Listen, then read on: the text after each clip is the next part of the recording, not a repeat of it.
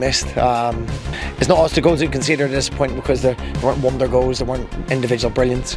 And ultimately when you come to Hibs away and you score 2 goals and put on probably a 60-minute performance as good as we did, we should be coming out with more. But ultimately if you lose 4 goals, you don't win football matches, so we have to reset.